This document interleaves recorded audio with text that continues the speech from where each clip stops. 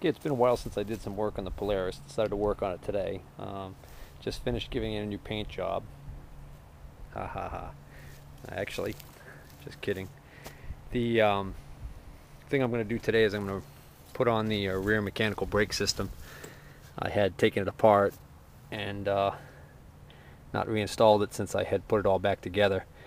The pads were bad, and actually I think the pads probably still had some meat on them, but I accidentally lost one of the two pads, so I figured I'd just pick up new pads for it. And the other reason I didn't bother doing anything with that was because the rear brake cable was seized. I tried a number of different things to try and break it free, and nothing worked, so I priced new brake cable. It's prohibitively expensive, so I wasn't going to bother, and then I snagged one on eBay for the right price. So today I'm going to put the mechanical brake assembly with the new pads back on there and a new cable on there. And the first step to doing that, to make life very easy, is to remove this rear wheel. Next step is to remove these two 8mm hex head, internal hex head cap screws. And if you don't have an 8mm drive like this one, you can get by with an Allen wrench if they're not too seized up. I'm assuming that's, if you're taking it off of the bike for the first time, it might be seized up, but these weren't too bad. So anyways, I'm going to remove these two bolts, and that actually allows this to go into two halves, which makes it really easy to install the new pad. If you're taking this apart for the first time, be aware that if this pad falls out, this small piece right here could fall out, and this piece is not something you want to lose. And if you're putting it back together and you can't remember how it goes in, the flat side actually faces the pad, the rounded side faces in towards the cam mechanism, which is basically just this lever. As this lever pulls, it cams this out and applies pressure.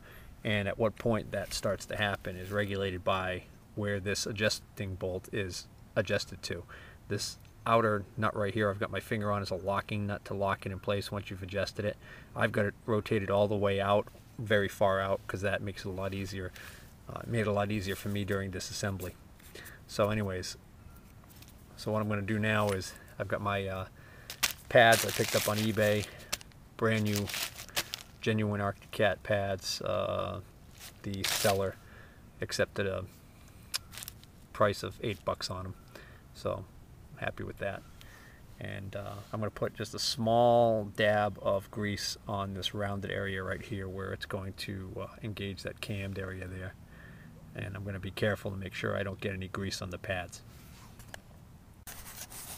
When I unpack these pads, I noticed that there's actually a difference between one pad and the other. This pad has a little metal plate bonded to it, and this pad does not. I'm going to place the pad that does not have the plate bonded to it on this side of the caliper that's fully supported. I'm going to place this pad that has the metal plate bonded to it on this side here, where the pressure is being concentrated by this little piece right here as it pushes out. It would make sense to me that that's why they have that on there. If I were to put this pad here, this pad might want to crack. So that's just going to go in there like that. And then I'm going to sandwich the whole thing together and place it onto the actual disc and bolt it back on. I was just in the process of tightening this caliper up, and I noticed that this little clevis pin actually goes in from the back side, and when this is tightened up, what happens is it's kind of hard to get this out because it interferes with this part of the metal frame here on the rear axle assembly. So what I'm going to do is I'm going to take this out now and attach the brake cable to it before I tighten this all up. And this is my new brake cable that I got it off of eBay.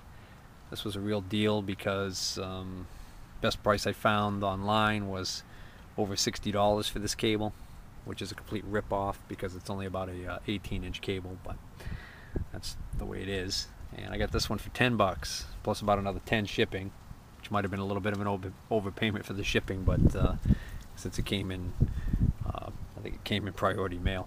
Anyways, don't care about that, because for a total investment of 20 bucks I got a brand new OEM Arctic Cat cable. So I'm going to install the cable before I tighten this all back up. And the way I want to do that is I want to actually install it at the front here. This little part right here engages there, so you have to basically put it in this way and then rotate it back and then get those nuts in position. So I'm going to do that now. Okay, this doesn't want to fit down in here at that point, but it fits down right there. So what you want to do is I back the nut all the way off, so it's just laying there freely, and then get this cable engaged here. This is real easy to do with with two hands, but I'm holding the camera. Try and show you. Just flip this back. There we go. And then cable routed. Pull this back. Slide it down in there. Slide forward. Now I'm going to put the nut back on. Just put it on that far for now. I'll worry about adjustment in a minute. And then you want to make sure you slide this little rubber keeper that keeps water from migrating along the cable and dirt and stuff getting in there. Alright, so that's just temporarily installed. And now I can come back here, and the deal back here is that this cable should, this part right here, should engage in this, if I'm not mistaken. And then this, of course, is held on by the clevis pin to there. Okay, this engages just like that, and the cable will slide through that little slot. This one's a little bent, but still, the cable will slide through that little slot. So you pull the sheathing back, get the cable in, and then bring this back up like that. Then slide this little, again, this little rubber cap pops over. Well, again, easy to do with two hands free. Clevis pin is now in. I put the cotter pin in, a new cotter pin in to hold that on, and then tighten these bolts back up that bring the caliper into two halves.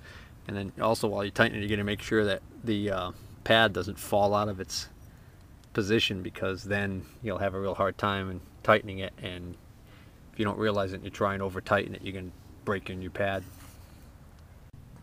Just another quick reminder, you want to make sure that this adjustment is out as far as possible. I actually thought I had it out quite a bit, and then realized as I was tightening up the caliper that the brakes were already starting to drag, so I ended up having to back this off even further. So it just goes to show you what a difference there is from the thickness of the pads that I had in there that I had taken out compared to the new pads. I'm noticing a small issue here, which is this part here in the clevis. Actually, it wants to back out too far this way when the brake cables, when the brake lever is up. And I've got this adjusted as far, well, pretty much almost as far as I can forward. So what's happening is every once in a while that cable might want to catch on this part right here where my finger is instead of where it's supposed to.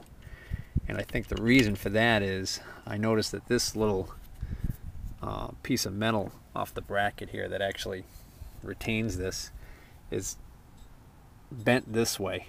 And at first I thought maybe it was supposed to be like that, but now that I'm having this problem with the alignment, I'm thinking that this actually got whacked at some point by something, and is bent back, and as a matter of fact I can kind of see it's got a bend to it. So what I'm going to do is I'm going to take the tension off the cable so I can remove the cable from this bracket and carefully try and bend this back without breaking it. Well, I bent that bracket back slightly, so it's more or less at almost a 90-degree angle to this face right here, and I don't want to bend it any further back than that. And I'm still kind of perplexed as to why it seems like this cable is almost like it's too long, even though it's an exact replacement. This first little ridge right here is clearly for this little rubber end cap to snap onto.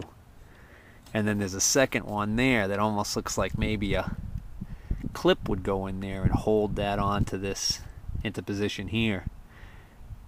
And the problem that I'm seeing is that with it in that rest position, this little puller part right here on the end of the cable, I would expect it to be, instead of where it is right now, I would expect it to be more like that. Now this arm can't go back any further. It's at the fully retracted position.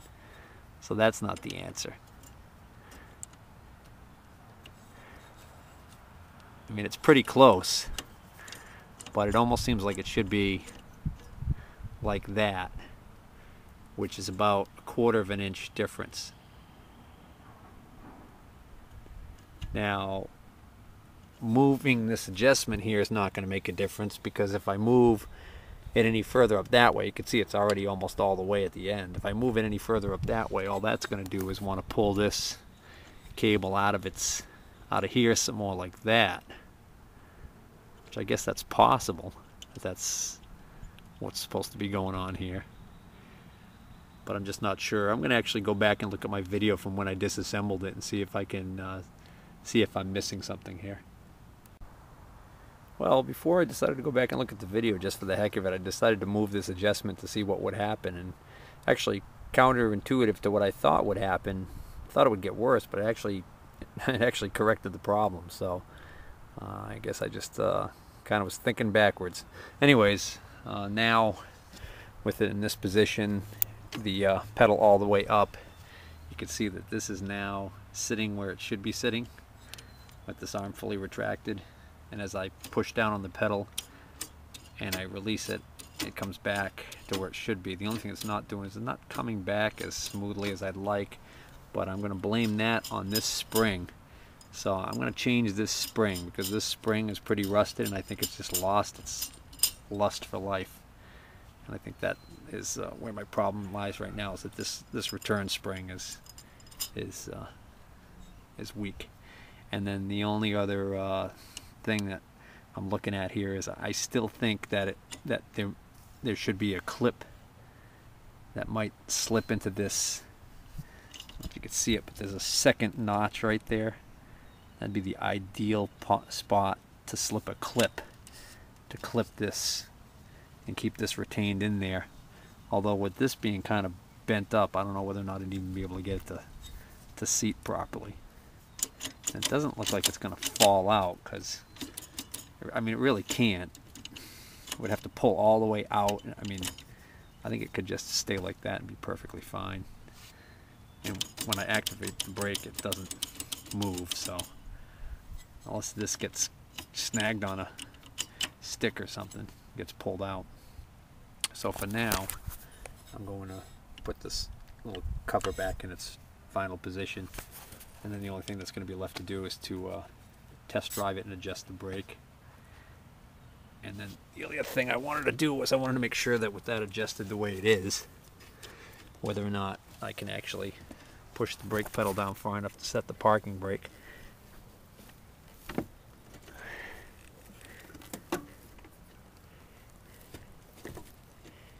Which parking brake doesn't seem to want to clip in. Oh, there we go. Okay, I guess I wasn't engaging it far enough over. So there's the parking brake. It feels like it's engaged quite well, so alright, And then to release the parking brake, push down and pop that back. Alright, so I guess I'll put that little rubber cap back in position, put the wheel back on.